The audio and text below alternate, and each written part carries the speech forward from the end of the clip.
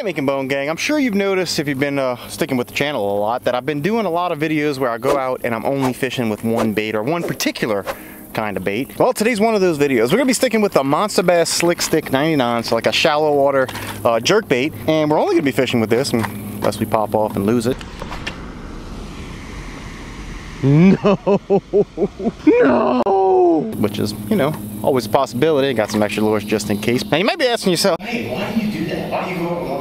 Well, it's for a reason, and I'm gonna tell you right now. Well, it's for a couple of reasons actually. One is I'm not really that comfortable with a jerk bait. I haven't really used it a whole lot. So when I take a bait like that out and only fish with it, it helps build confidence, help you learn how to use it. You're not thinking about, man, I should be fishing with this, I should be fishing with that, because it's pretty much all you got. And it makes you do it. So that's pretty much the main reason. The other one is to show you guys the bait, see how it works, see if it's worth a darn or not, see if it's worth you, you know, purchasing it or if it's junk. All right, quick look at her out of the box. Love this paint job color thing, whatever, this iridescent silver. It'll look just like a bait fish in the water. All your Monster Bass baits have a red treble hook in the front. Got a little red belly, little shallow water floating jerk bait. I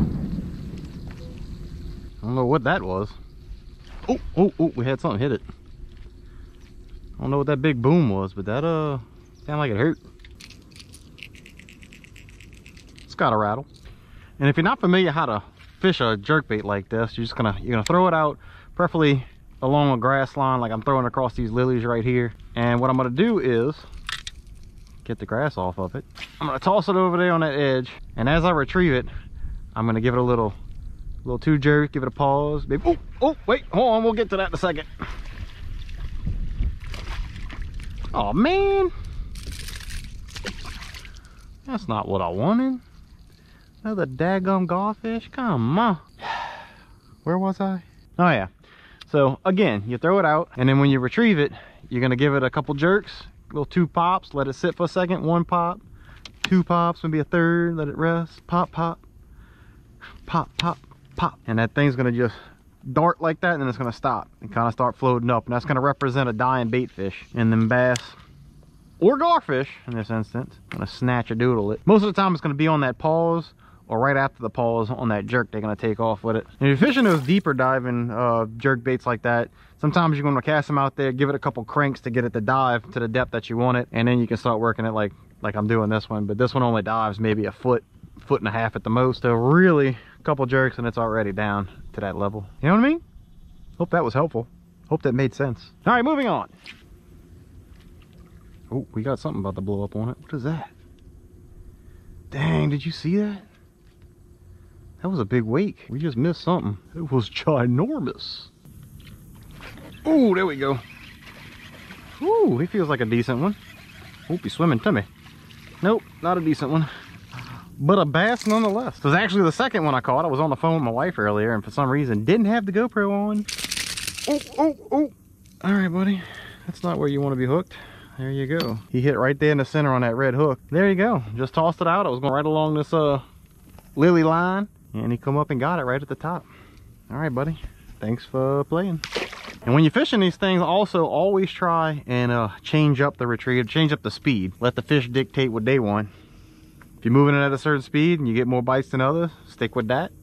And there you go. And that's pretty much with any bait. I like to change it up as you go, because you never know. And guys, do yourself a favor, and whoever you might be fishing with, no matter how juicy of a spot this looks, if you see a wasp nest like that, don't cast. Because you're going to either mess up and cast it in the tree, or you're going to catch a huge fish and he's just going to drag you right into that tree. Oh look, it used to be one big one, now it's like a couple of them. It's not something you want to get into. That'll ruin your day real quick. I don't want nothing to do with that. Sheesh. Did y'all see what that was? Because I didn't. Big old spladoosh. Got some bluegill following it. Oh, there we go. Oh no! No! He was right in the middle of that grass.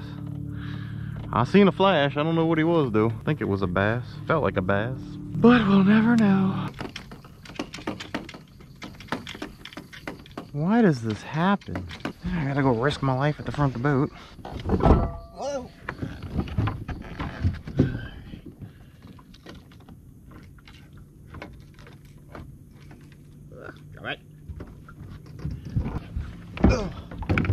Man, these Hobies are stable. Could have never done that in my sin.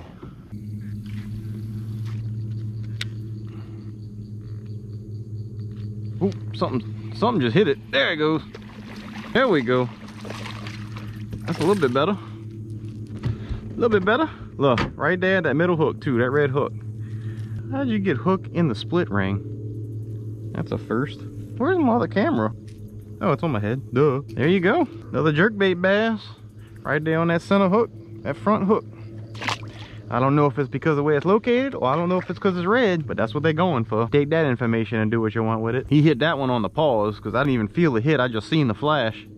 And then when I went to crank it in a little bit, that's when I felt him. Ow, take it. Seen that bait just and then go sideways all of a sudden. Like, what's going on? Ooh, crap. See, I just casted it and I came just inches away from that tree right there. I didn't see that wasp nest that's up in there. Good thing is, if I did catch one and it get pulled under there, it's kind of high enough to where I probably wouldn't get hit by it. But that's one of them things, you just don't want to take that kind of chance, you know what I'm saying? That's another healthy one right there. I hope you can see it on the camera, man. That's some... The whole bottom of that thing's nothing but walls. May screw that, yeah. Another quick tip with this thing is you definitely don't want to fish just straight braid. I'll always fish with braid, and then I'll put a leader on there if necessary. And with these jerk baits, it's pretty much the same thing as those walking baits. Because it's jerking and you're getting so much slack in your line every jerk, that braid is so supple. Yeah, supple's the word. Dadgummit. And you know, it'll bend and you end up getting it hung on that hook a lot. You're still gonna get it hung up every now and then, but if you're using but if you're using mono or fluoro, it'll happen a lot less. Oh shoot! Jeez, that was a garfish.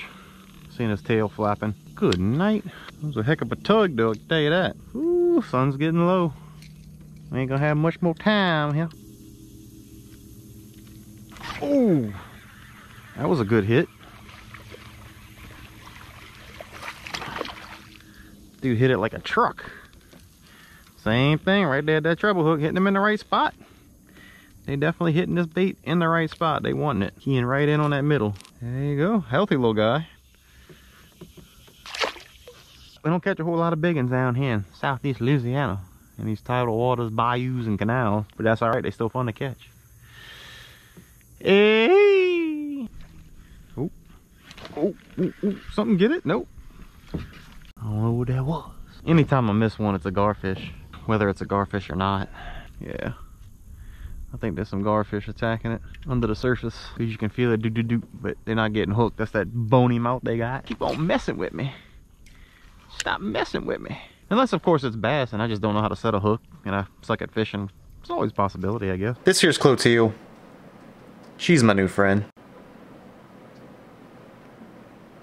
Let me know, guys, in the comments below if you like this kind of video. We did the whole tips and how-to kind of thing with the bait, or if you just want me to shut up about all of that and just get right back to fishing. But that's pretty much going to wrap this one up, folks. But before you go, make sure you click on this video if you want to see another one of those videos where I, you know, take a particular bait out to go fishing. But thank you guys so much for watching. I really do appreciate it. The Bone Gang is the best gang. Make sure you hit that thumbs up button if you liked it. Subscribe if you haven't.